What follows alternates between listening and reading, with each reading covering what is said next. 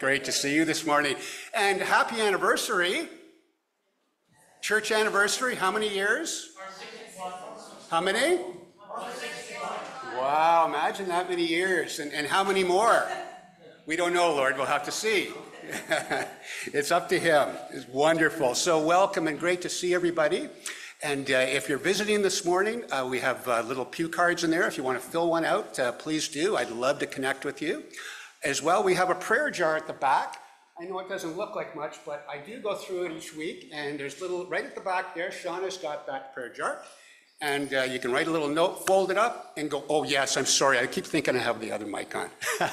So that jar is right back there. And if you want to put a prayer request, it's confidential, and I like praying over them during the week. So friends, welcome to Anniversary Sunday. We have a special guest from CBM who's going to be speaking on both our anniversary and mission, which we love here at LBC, so we're excited about that. So with that, we'll leave it with the girls for, I just want to sort of pump the Lunch and Learn. That's this week, right? Lunch and Learn this week, Thursday. We know it's good food, and we're going to hear about Switzerland. So I just wanted to get that out there really quickly. Bless you, church. Well, good morning. It's lovely to be with you again on such a beautiful morning. We're going to enjoy all this weather, aren't we, before it really, really changes. So it might be the last time to wear a summer dress. So I said it's a summer dress day, that's for sure. Well, as we gather on our 161st church anniversary, don't we look back with thanks for the love and the service of those who came before us? And we look together at the present, at what the Lord has called us to do and to be right here in this moment, encouraging each other in our walk of life and in our walk of faith. And we trust him for the future, knowing that he is faithful and that his steadfast love endures forever in whatever history there is planned for the future of our witness here in Lakefield. So as we come to worship, let's stand, and we have a call to worship to read together today as we think about our anniversary Sunday. And the words are from Psalm 100. Make a joyful noise to the Lord, all the earth. Serve the Lord with gladness. Come into his presence with singing. Know that the Lord, he is God. It is he who made us, and we are his. We are his people, and the sheep of his pasture. Enter his gates with thanksgiving and his courts with praise. Give thanks to him. Bless his name. For the Lord is good. His steadfast love endures forever, and his faithfulness to all generations. Let us worship him, standing on the promises of God.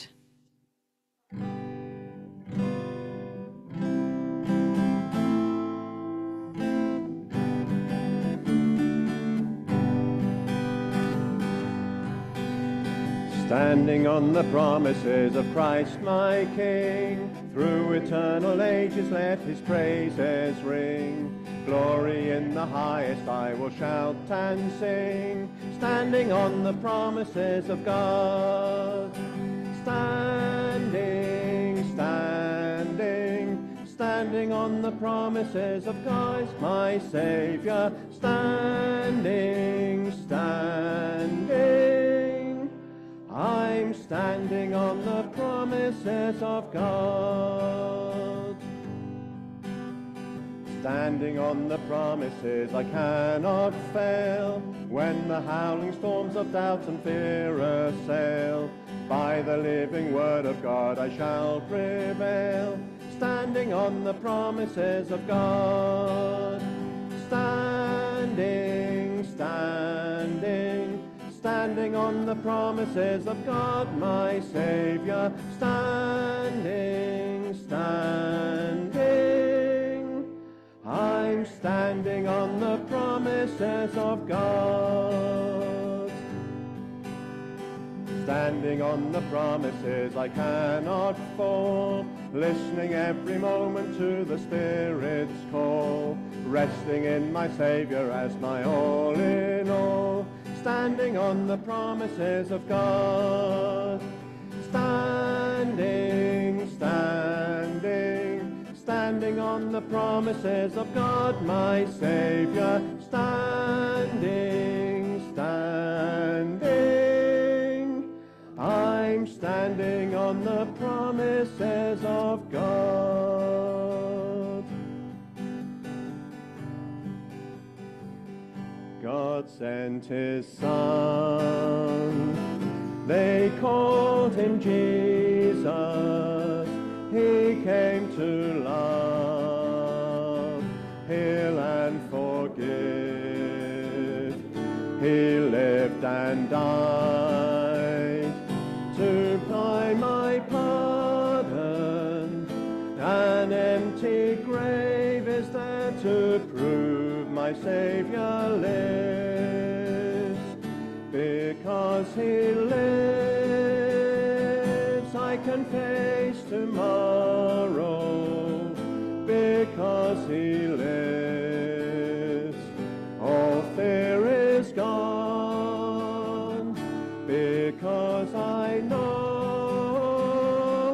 he holds the future, and life is worth the living just because he lives. How sweet to hold a newborn baby and feel the pride and joy he gives. But greater still, the calm assurance this child can face uncertain days because he lives. Because he lives, I can face tomorrow. Because he lives, all fear is gone. Because I know he holds the future, and life is worth the living just because he lives. And then one day I'll cross the river, I'll fight life's final war with pain. And then as death gives way to victory, I'll see the lights of glory, and I'll know he lives. Because he lives, I can face tomorrow. Because he lives, all fear is gone. Because I know he holds the future, and life is worth the living just because he lives.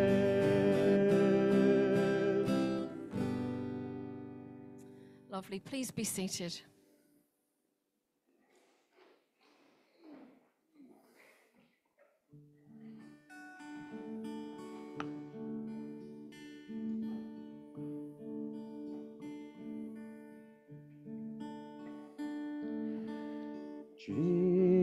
Jesus, all for Jesus, all I am and have, and ever hope to be.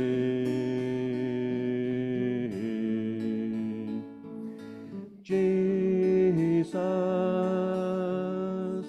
all for Jesus, all I am and have, and ever hope to be.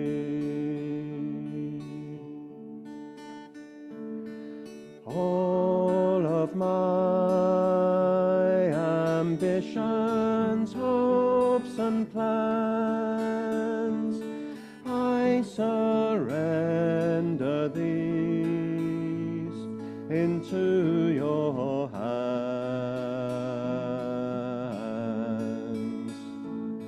All of my ambitions, hopes, and plans, I surrender these into your hands. For it's only in your will that I am free. For it's only in your will that I am free. Jesus, all for Jesus, all I am and have, and ever hope to be.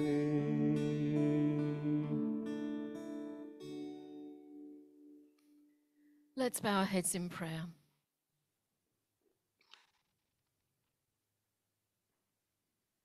We are, all of us, wonderfully made. Young or old, weak or strong.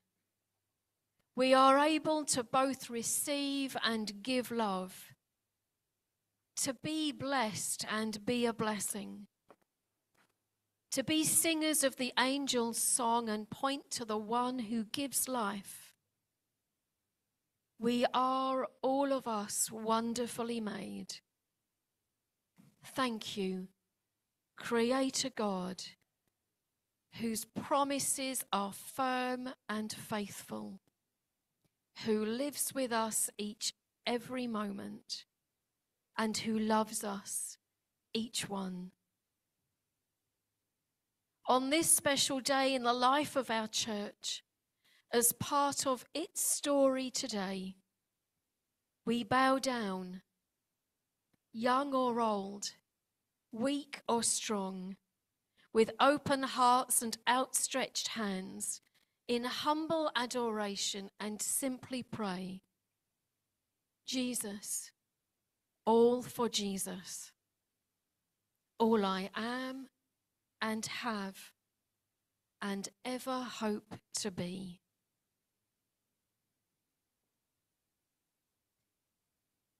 As part of our worship, as we take up our offering, we ask that you would continue to bless this place of witness in our village. May we point to the one who gives life and hope and joy and peace. And we pray for our children in Sunday school, along with their faithful teachers, and ask that they would know that they are wonderfully made by you and that you care for them so much. Lord, we pray these things in Jesus' name. Amen. We ask our ushers to come forward as we take up the offering this morning. We're going to sing that lovely, lovely worship song, His Name is Wonderful.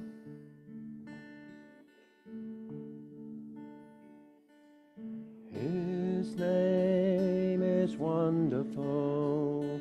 His name is wonderful. His name is wonderful. Jesus, my Lord. He is the mighty King, Master of everything.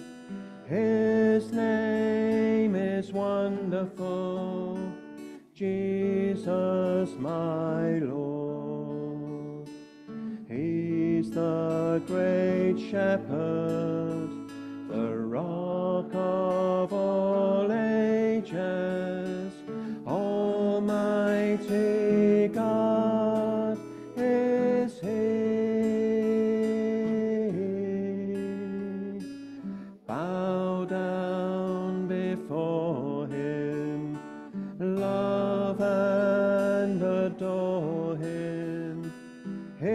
his name is wonderful, Jesus my Lord.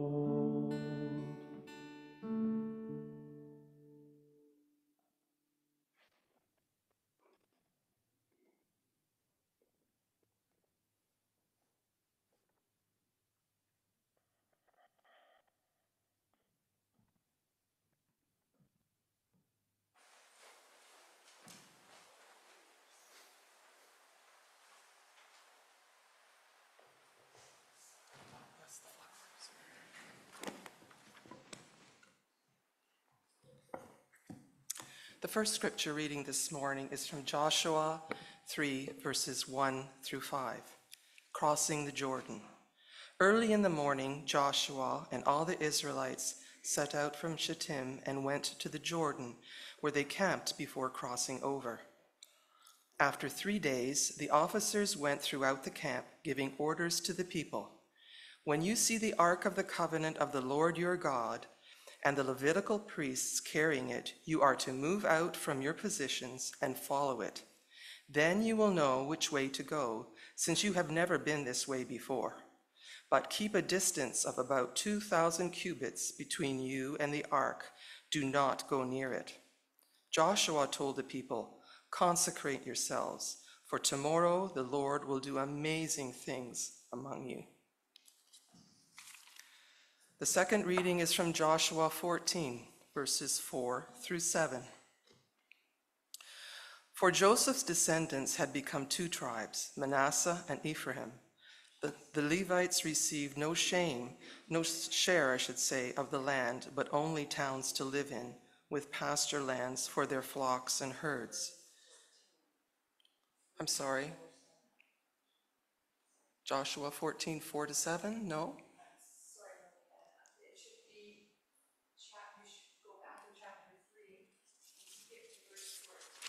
Okay.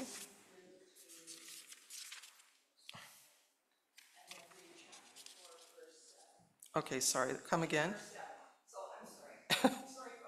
There must have been a. It's okay. It's okay. Chapter 3. You were 3. Yeah, and go to verse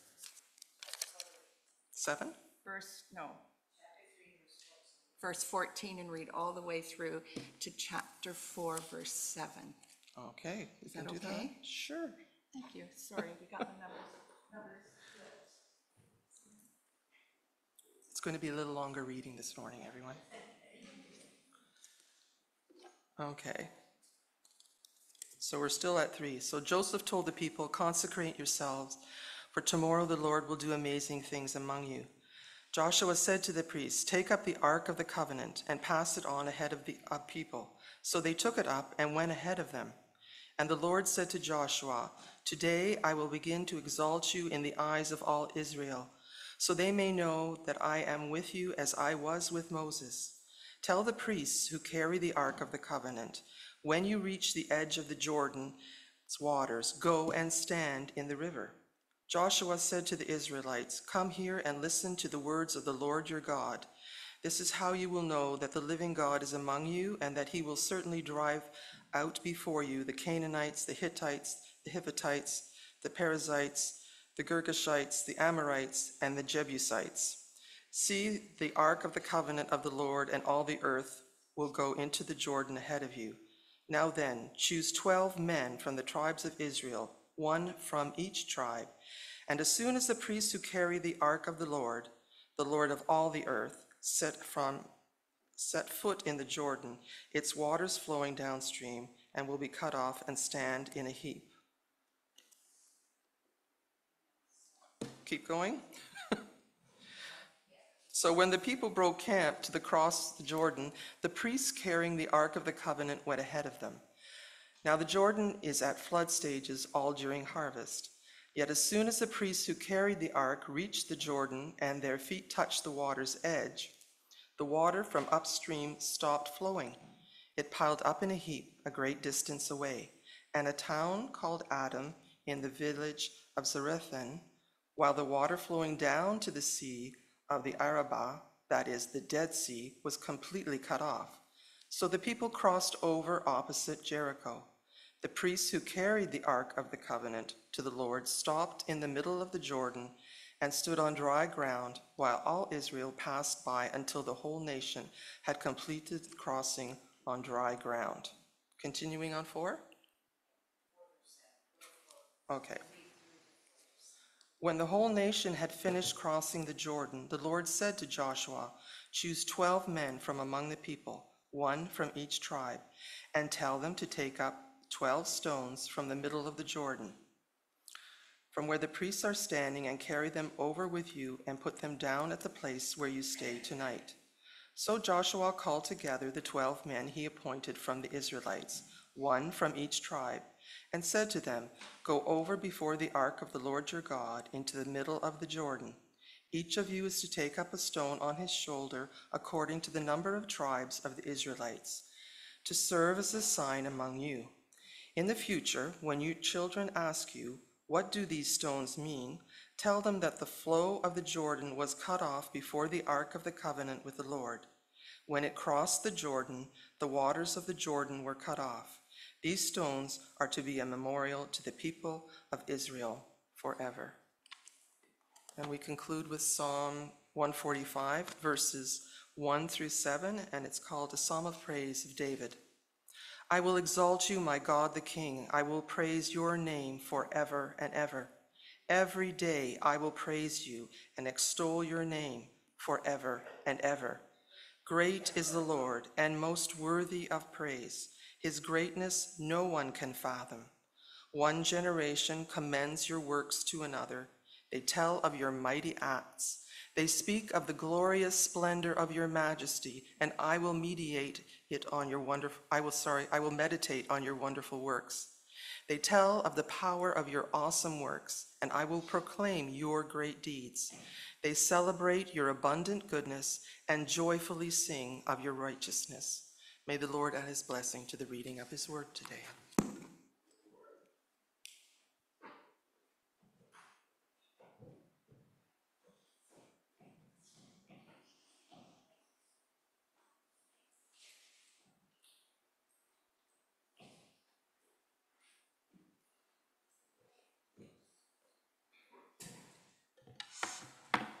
Good morning. Well, Lillian, well done, well done. Some of those names, I was sitting there going, woo, but well done. Very much appreciate your last minute move there. Ladies and gentlemen, what a beautiful morning to be here on our anniversary Sunday in fabulous weather. How wonderful is that? And so we have an opportunity now to pray and say thanksgiving for this church, God's church, here for 161 years. Would you join me in prayer this morning? Dear Heavenly Father, we come to you this morning with grateful hearts as we celebrate the 161st anniversary of Lakefield Baptist Church, and we honor 150 years of global ministry through our Baptist partner, Canadian Baptist Ministries. We praise you, Father, for who you are, the God and creator of the universe, the loving God who created each one of us and who knows us intimately. You are our loving Father who equips each of us to go out into the world and spread your love and your light. We thank you for your constant presence in our lives, for listening to the prayers we leave with you, and for walking with each of us as we journey through life. We thank you for the vision of our forefathers who planted this church here 162 years ago. We thank you and praise you for the many blessings you have poured out on this church, your church, since its existence. And we pray for many more blessed years to come as we work to build up your kingdom and glorify your name. We thank you for the leadership of Lakefield Baptist, both past and present, for the pastors, the deacons, the trustees, the staff, and the many people who serve on committees and lead and teach Sunday school and Bible studies. We especially thank you that this church has remained faithful in teaching and preaching the gospel of Jesus Christ. We thank you for the many things you have taught us and conveyed to us through your word, and for the many answered prayers. We thank you, Father, for the many people and relationships that you have brought to us through the ministries and mission of your church over the years. And now, in the silence, we remember those folks who are heavy on our hearts this morning.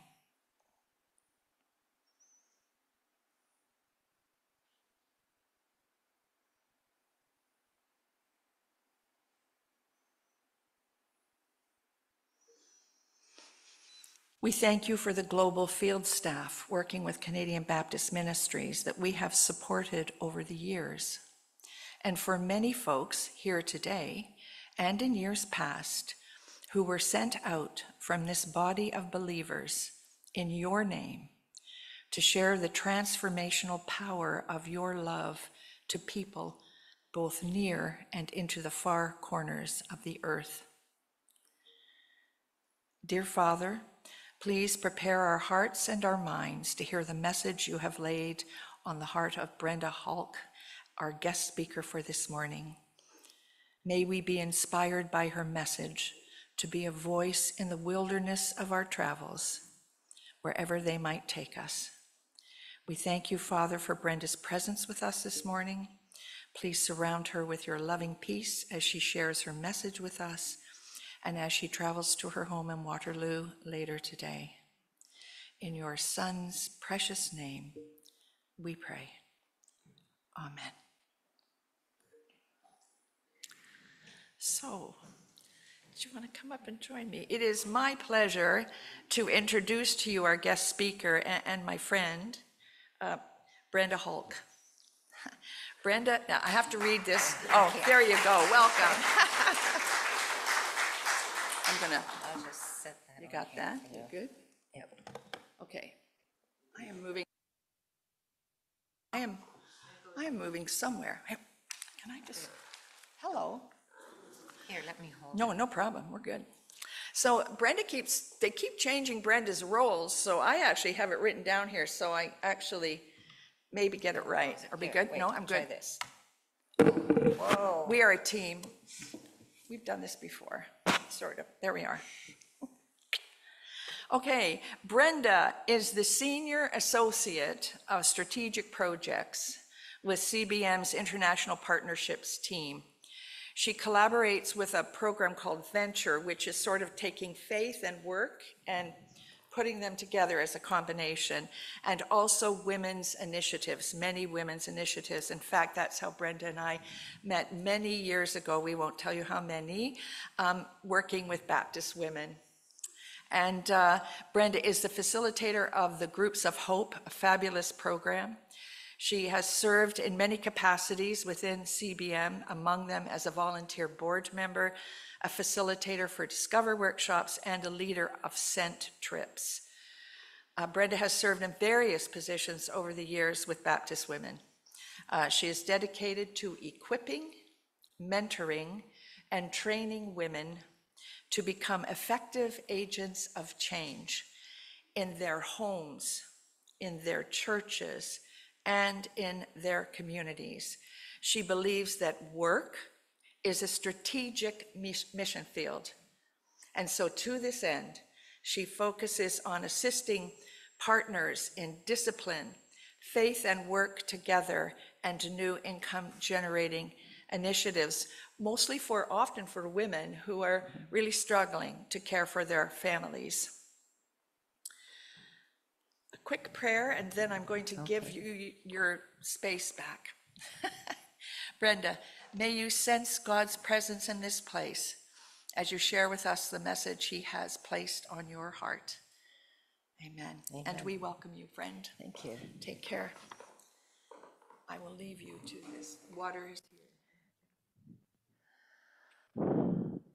Well, it's my pleasure to be here and to be with you on this beautiful, beautiful day to celebrate 2 anniversaries. Your anniversary of 161 years, which surpasses CBM's 150th anniversary, which means you were here in 1863, prior to the creation of Canada. You predated this country, which was created in 1867. So the Lord went ahead of us in planting his word and his gospel in this place prior to the country even being formed. This year, CBM is very excited to celebrate 150 years of our Canadian Baptists serving in global mission. I'm going to speak briefly about CBM.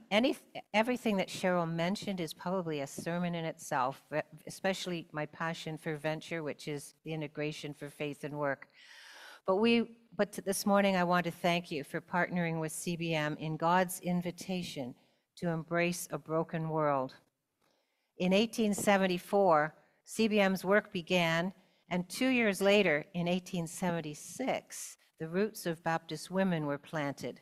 They were planted by Dr. A.V. Timpany, who was a missionary, a Canadian Baptist missionary to India, who came home on furlough and appealed to the women of Ontario and Quebec to send and support female missionaries to India. At that time, because of the gender issues, a male pastor could not minister to women, so they needed women to go and help the women. In 1876, the women organized. That was the beginning of their mission circles. By the early 1910, they had 129 Canadian women in India alone, and the work had also expanded to Bolivia. But anniversaries are a great time to reflect, to take stock of where we've been, where we are now, and where is God calling us in the future. You are part of a long history of faithfulness and prayer that has been sharing the love of Christ for 161 years. There are lots of special resources available for you on our 150th site, caba150.ca, where you will find videos, music, litanies, worship resources, greetings from our global partners. One of the things we have done to celebrate is CBM commissioned the writing of a piece of music to celebrate 150 years. And it also is the best way in only a few minutes to show you some of the pictures from our past, some of the pictures of our first people who went out by boat, taking 2 to 3 months to arrive at their destination, with letters taking the same amount of time to return. So we're going to watch that celebration video from CBM to begin our time together.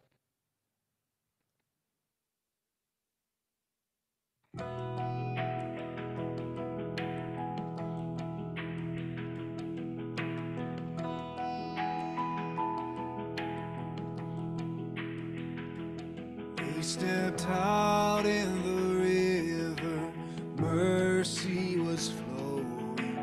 Their hearts were burning with your holy fire, bringing your blessing, serving, reflecting, hope for the lost and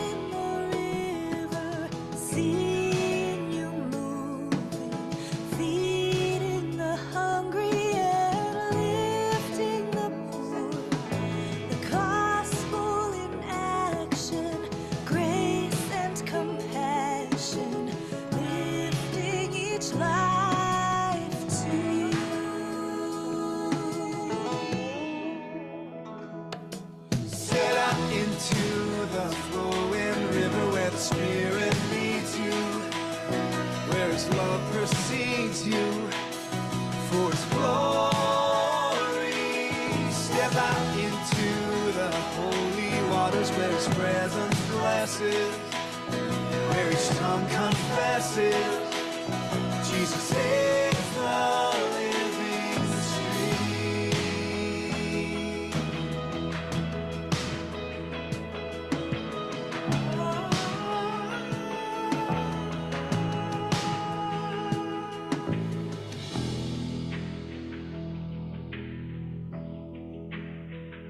Send us to the margins, edges, deserts. Now send us, send us to the hungry, thirsty, weary ones. Send us, send us out to the cities, islands. Now send us out to the broken, lonely, downcast ones. Send us.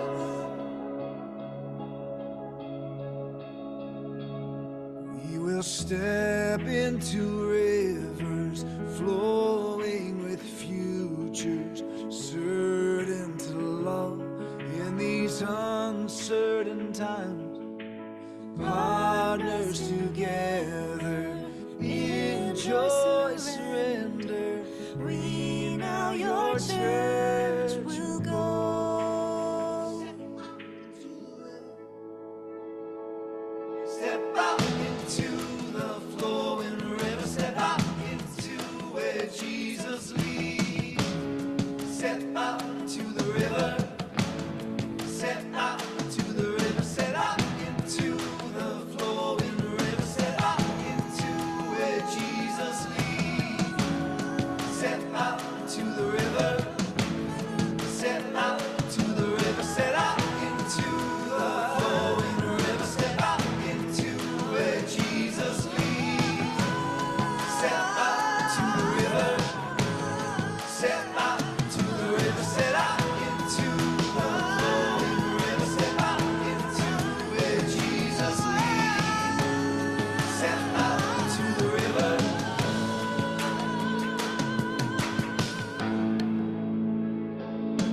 Set out into the flowing river where the Spirit leads you, where His love precedes you for His glory.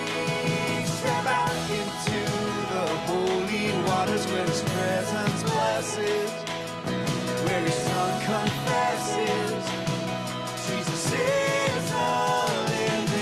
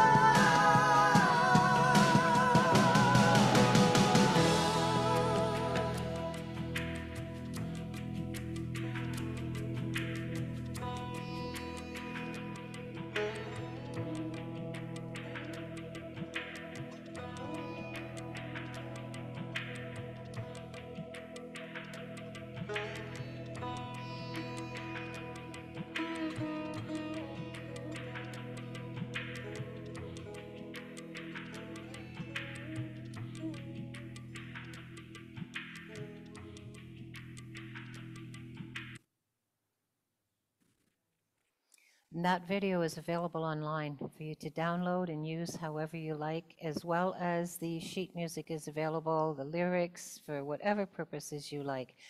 You will see at one of the shots where it showed a group of Indian people, it appeared to be hundreds of thousands of them. That picture was taken in January. We've been celebrating with our partners across Canada and globally all through 2024, and also interviewing alumni. And Audrey Morikawa, who's in her 90s now, but was a woman who went out to the Sura people in the 60s, saw that video and was in tears. When she went out, she said there were a handful of Christians.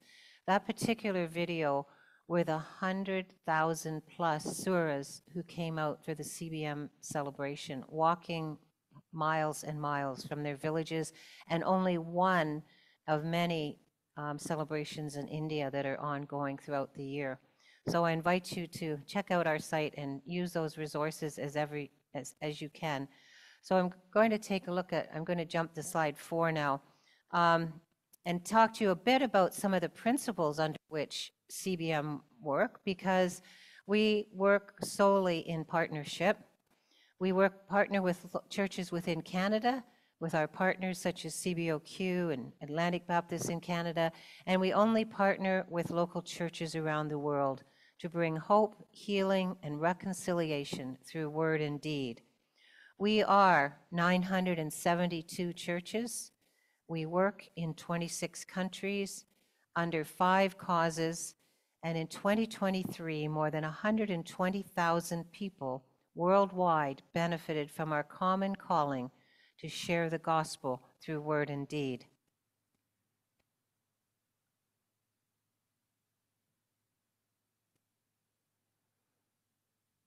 And we'll take a look at slide number 6. This shows the 26 countries in which we work. However, you're saying there's only 25 up there. That's because one of them is a closed country in which we are not able to talk about or advertise or put anything on our website. But we do work within 26 countries. And we work under 5 causes, which is the next slide. We work, and we'll go through these each one at a time, just briefly. The first one is the next slide, which is poverty. We work within areas of poverty where we believe that embracing compassion will fight suffering. Poverty is part of the majority world. We live in the minority world. And it's the roots of many other issues. The second cause is justice. And justice is embracing dignity, which then challenges inequity. And justice is an underlying issue behind most of the world's inequity, behind poverty, behind educational inequity, behind gender and women's rights, behind those rights that are not just gender and women's rights, but they're human rights. They're all issues of justice and access. Our third cause is, I'm trying not to look at the screen. That's really hard. Building the church. Maybe it's kids at risk.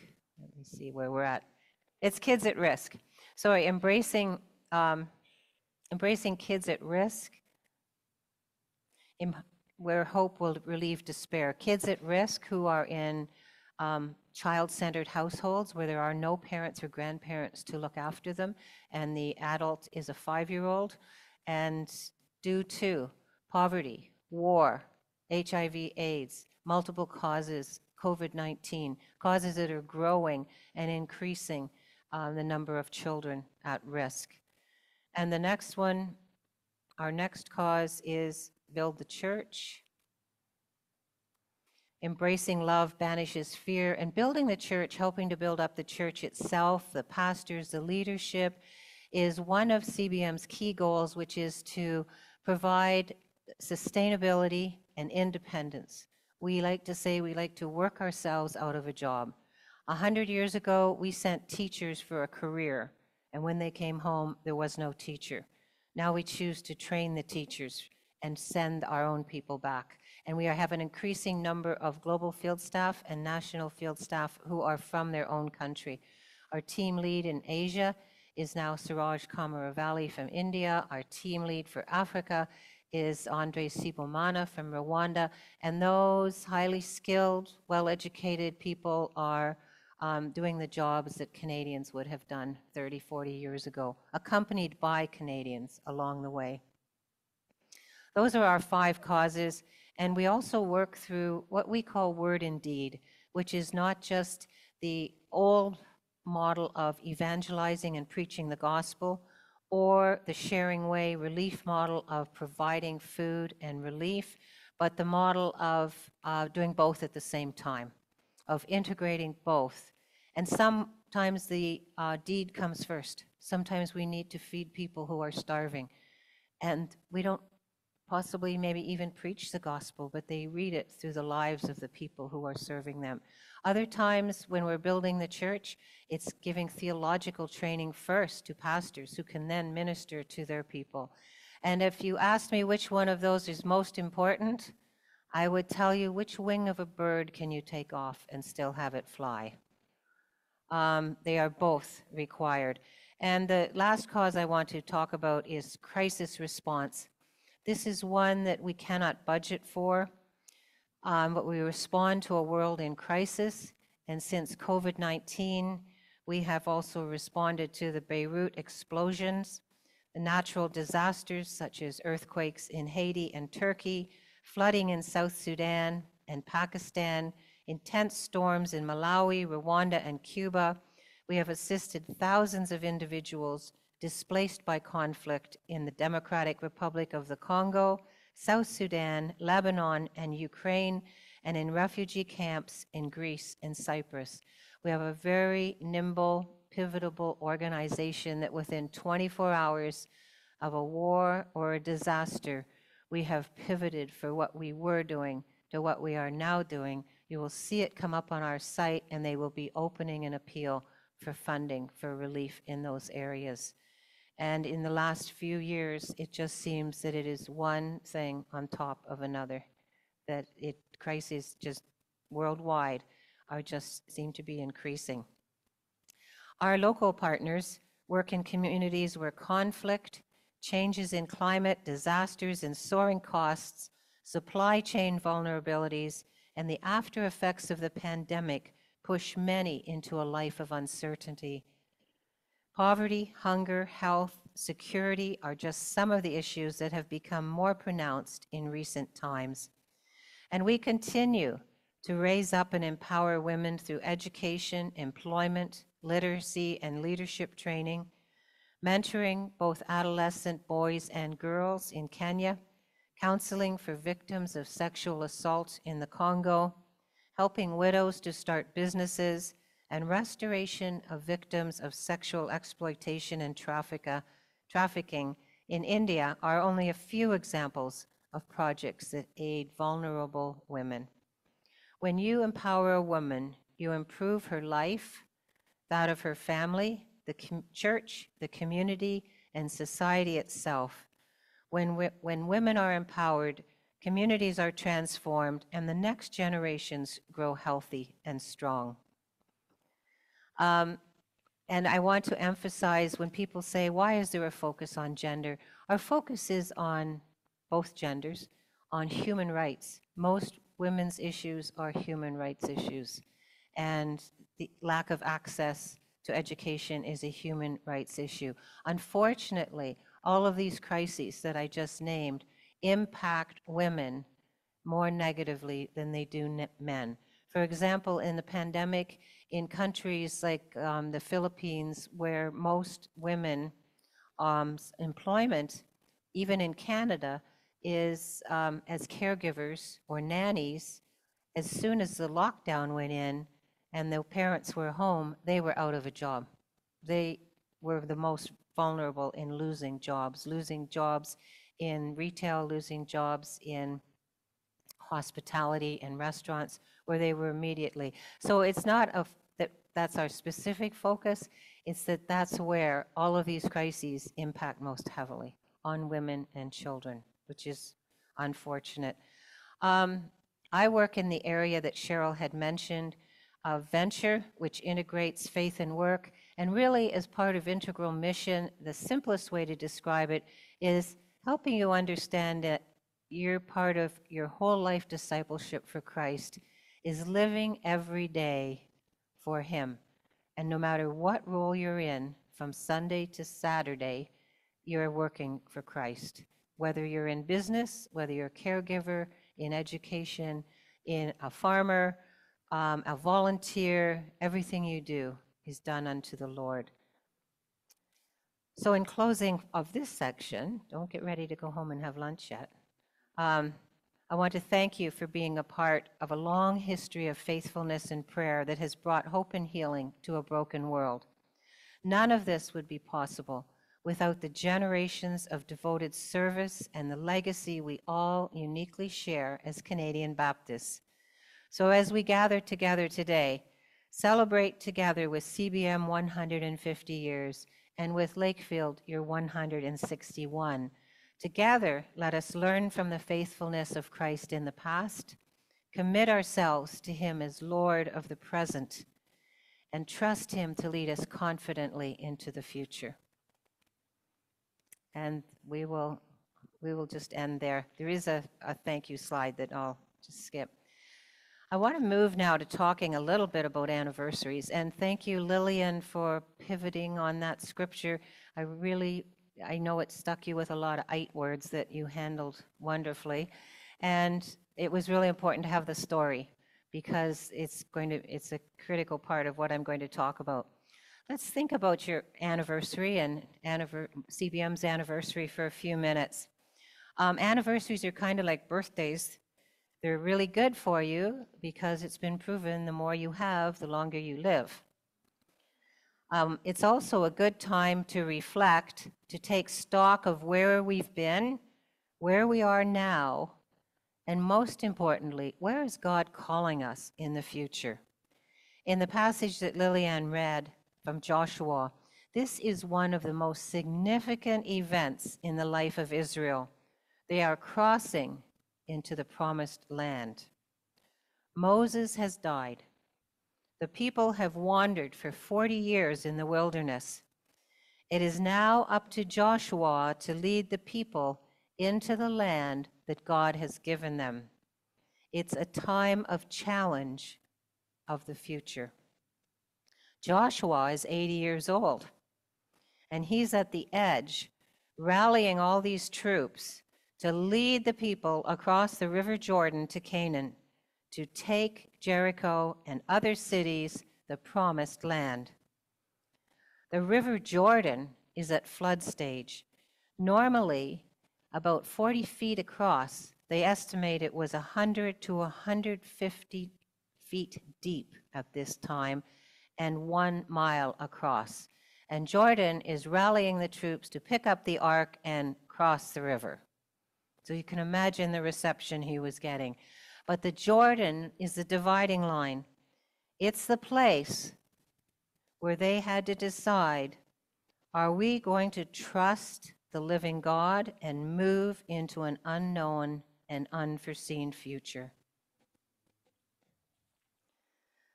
As a church today, our anniversaries naturally turn us back to look at our history.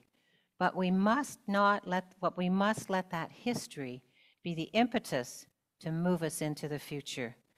Jesus has commissioned us and sent us into the world. How now are we going to fill it out? Looking back, or sometimes the rearview mirror, or the good old times, can be interesting remembrances. But the good old days are often seen through the perspective of rose-colored glasses.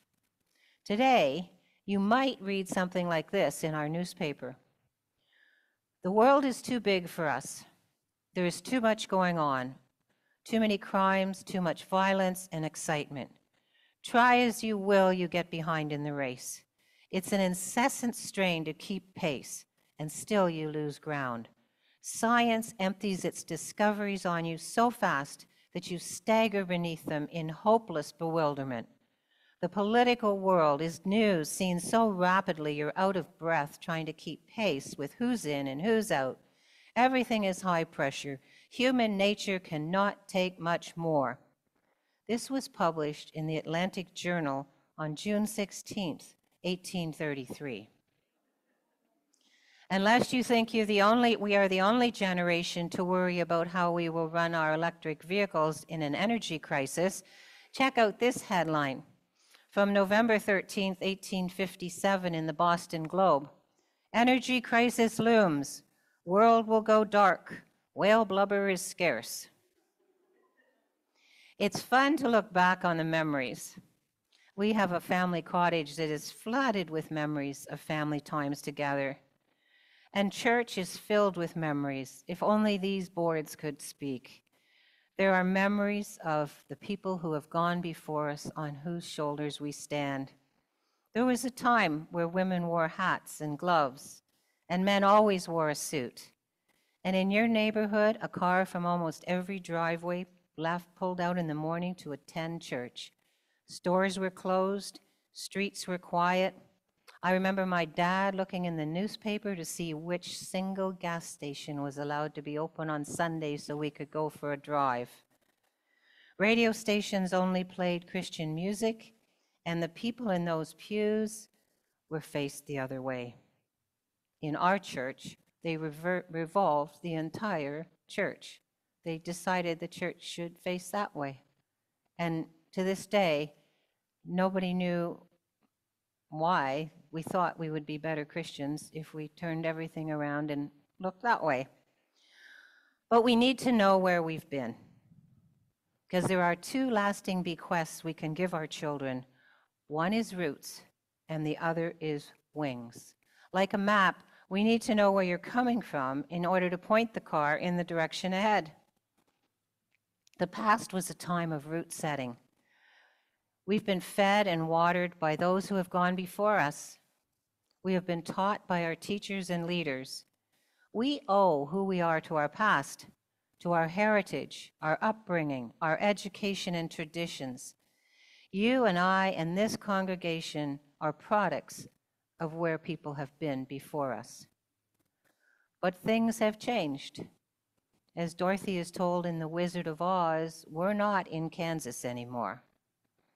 If we did not know this before, we certainly know it since COVID-19, where we were suddenly in lockdown, and the church had to look at the question, how can the church be the church when we can't gather?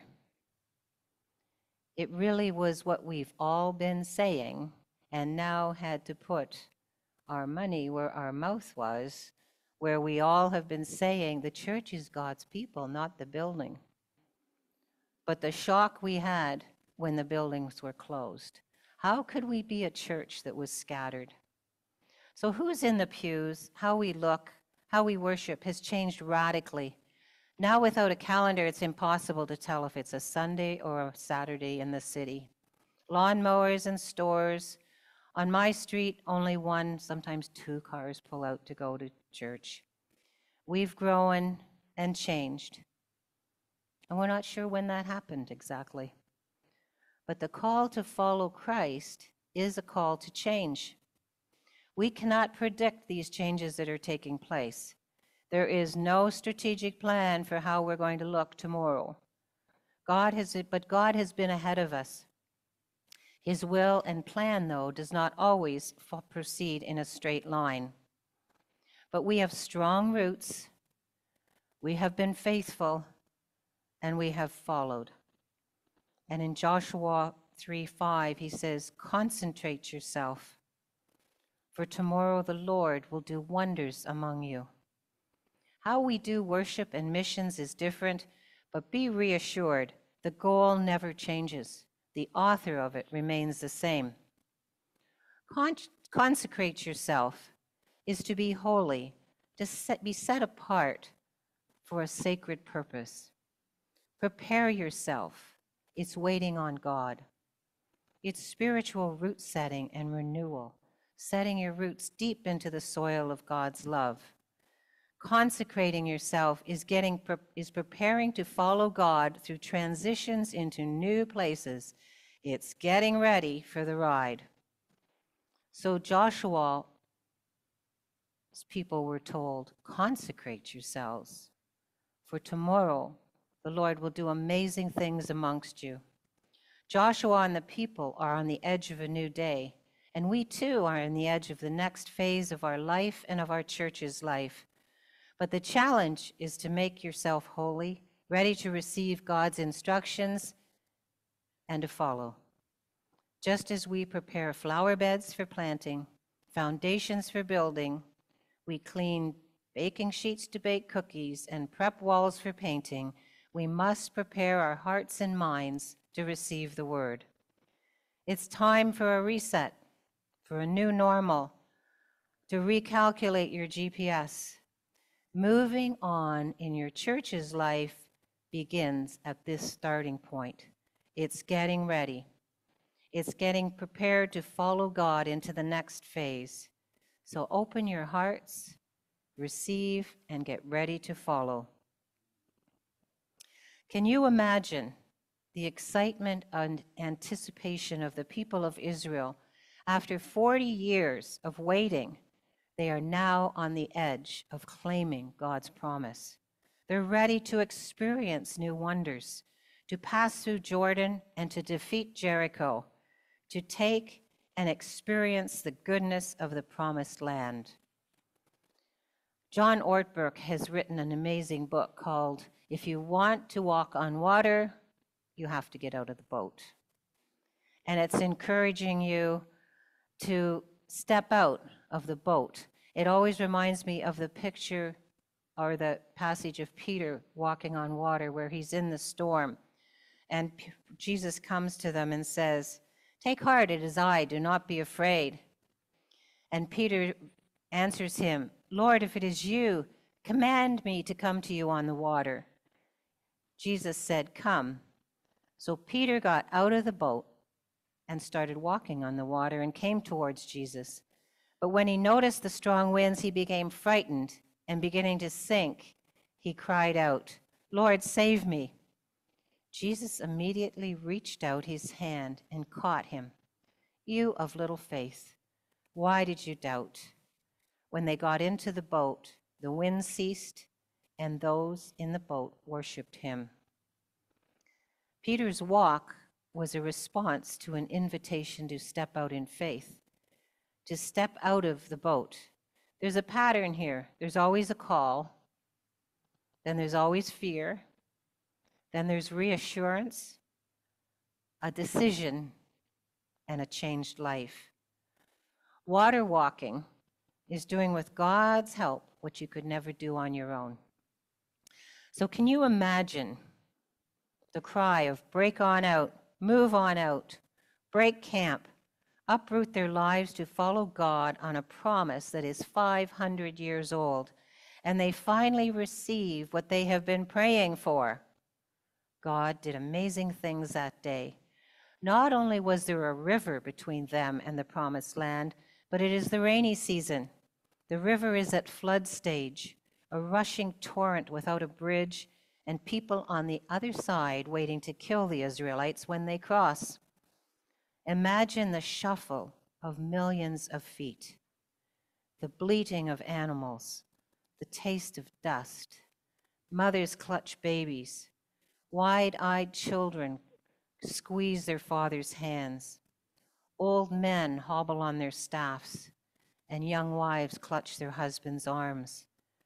And the priests step forward and shoulder the ark. The river is overflowing. It's an impossible barrier. They have not passed this way before. They're a desert people with no experience of raging water. But God has promised to stop the flow of water once they step into it. This is what's called the first step principle. The waters did not part until they put their feet into it. God doesn't eliminate obstacles, but he will take people through them. And when the people were obedient to God, God was faithful. And God's call to us today is to be obedient, even when we don't understand. Joshua, when they get to the middle, the 12 leaders of the tribes stop, and he instructs them to take 12 stones and place them in the river. It's a remembrance, he says, for the next generation. When your children ask you, "What do these stones mean?" tell them, "These stones will be a memorial to the people of Israel forever." And the circle is complete. As we stand here today, we are seeding and planting and nurturing the roots of the next generation, preparing our own lives to follow God into the future, and you have come 360 degrees. The challenge is to pass it on. Jesus told his disciples to remember what he had done, but he also turned their attention to the future. Go and be my witnesses. Go and work in the vineyard. Go and make disciples, and Jesus has commissioned us. So go into the marketplace, the schools, the prisons, the retirement homes, the hospital. Go into the world and don't leave it as you found it. God's call is as clear today as ever. We must be ready to step out of our comfort zone and be ready to meet the challenges of a world whose sands are constantly shifting. So as you celebrate your anniversary today, listen to this verse. Consecrate yourselves, for tomorrow the Lord will do wonders among you. Let us pray. Our Father, we thank you, Lord, that we journey with an ever-present, ever-loving, and constant God. Lord, you walk behind us so we are protected, beside us so we have companionship, and ahead of us to lead us.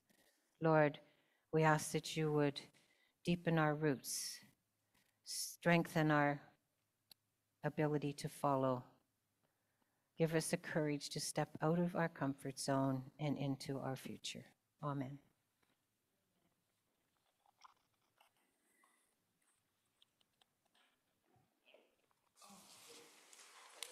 Oh my goodness. Don't leave her. Sorry, we had a lamb. There's a lamb falling out of the pulpit.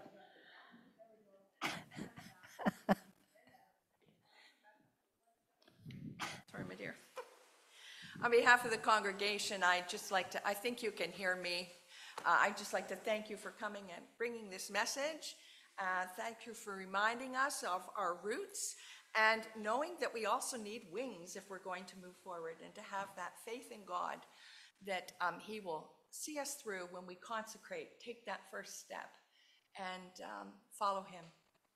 Thank you very much for that. A card here, and I've got a little porch plant for you, or lovely. porch plant for you. Lovely, thank you. There you go. Thank you so much. Yes, you're welcome. Thank you.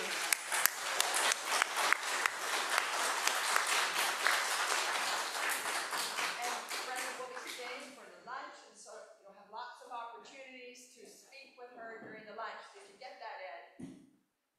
Good. Well, as we consider the challenges and the words that Brenda has brought to us today, our final hymn says, "All the way my Saviour leads me." It is because his presence is beside us that we can step out and we can place our trust in him. So let's stand and sing together.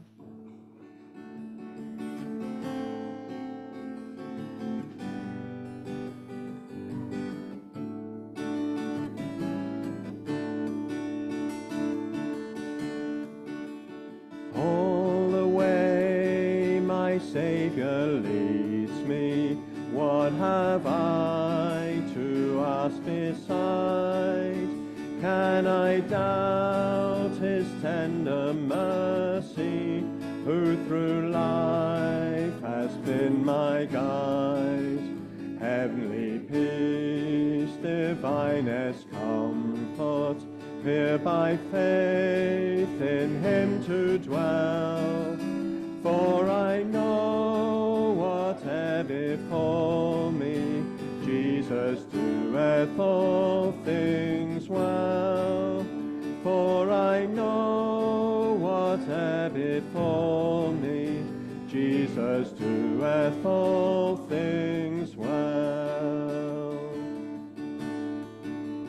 All the way my Saviour leads me, 'tis each winding path I tread, gives me grace for every trial, feeds me with the living bread. Though my weary steps may falter, and my soul athirst may be, gushing from the rock before me, lo, a spring of joy I see. Gushing from the rock before me, lo, a spring of joy I see. All the way my Savior leads me, oh, the fullness of his love, perfect rest to me is promised in my Father's house above. When my spirit clothed immortal wings its flight to realms of day, this my song through endless ages, Jesus led me all the way. This my song through endless ages, Jesus led me all the way.